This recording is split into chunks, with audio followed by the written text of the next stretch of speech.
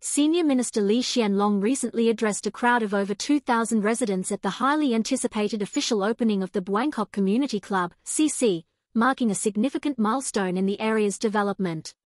The Buangkok CC is an integrated project that represents a substantial investment in community infrastructure, aiming to enhance the lives of the residents in this vibrant and evolving neighborhood.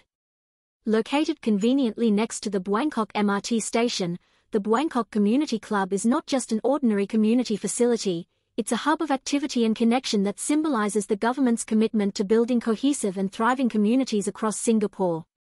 The CC is co-located with the Sengkang Grand Mall, which further amplifies its appeal as a one-stop destination for residents to engage in a variety of activities, access services, and enjoy retail and dining options. The Buangkok CC was originally part of the Pasir Ris Punggol GRC, a ward under the People's Action Party, PAP. However, in a significant political shift during the 2020 general election, the area became part of the newly created Sengkang GRC. The Workers' Party, WP, won this new GRC with 52.13% of the vote, defeating the PAP, which garnered 47.87%. This victory was particularly notable as it led to the ousting of 3 PAP appointment holders, including former Minister Ng Chee Meng, highlighting the evolving political landscape in Singapore. The construction of the Buangkok CC was delayed from its original completion date in 2022 due to the impact of the COVID-19 pandemic on the construction industry. The pandemic created widespread disruptions, leading to delays in many infrastructure projects across the country. Despite these challenges, the government remained steadfast in its commitment to completing the project, ensuring that residents would soon have access to the new facilities. Now fully operational, the 5,000 square meter Buangkok Community Club offers a wide range of amenities designed to cater to the diverse needs of the community. These include retail outlets, food and beverage options, and the Buangkok Hawker Centre, which has already become a popular spot for locals to gather and enjoy affordable, delicious meals. The integration of these facilities within the CC is part of a broader strategy to create multi-use spaces that serve various aspects of daily life, making it easier for residents to live, work, and play within their local neighborhoods.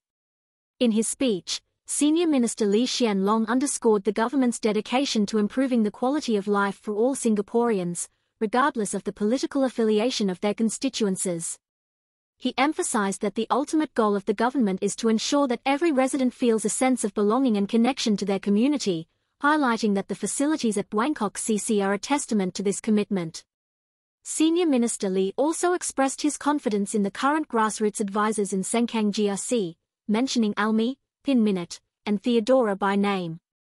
He assured residents that these advisors would continue the work of their predecessors, Thiem Po, Teo Sir Luck, and Koh Juri Meng, in serving the community with dedication and that they would have the full support of the government in their efforts.